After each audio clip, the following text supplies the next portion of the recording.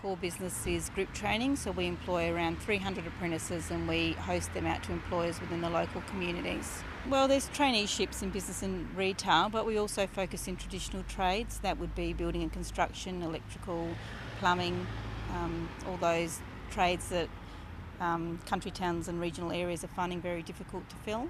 We're talking about Indigenous people. We have actually worked in partnership with the local co-ops here to run some conservation and land management programs. They run out at the Longanong College campus, which is an agricultural campus that Workco Limited comes under the umbrella of Workco Limited. They've been very successful in terms of completion of the actual training package, but haven't necessarily translated into employment opportunities.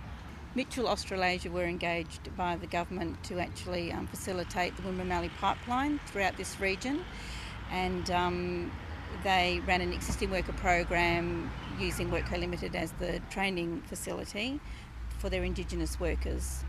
They engaged a coordinator who actually managed that program, and that was very successful with many outcomes.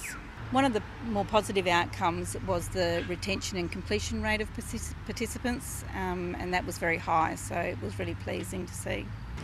If I have one message, it would be to get you to create your own opportunities. You can do that by visiting employers, and certainly if you came to Workco and spoke to us about your dreams and roles that you'd want to actually enter into, and we could help you with apprenticeships and traineeships, and just being proactive would be my main message.